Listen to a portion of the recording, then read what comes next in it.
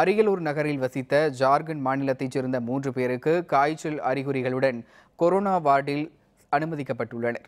அரியலூர் மாவட்டத்தில் வெளிநாட்டிற்கு சென்று வந்த 4 பேருக்கும், வெளி மாநிலத்திலிருந்து வந்த 2 பேருக்கும் கொரோனா அறிகுறி உள்ளதாக தகவல் வெளியானது.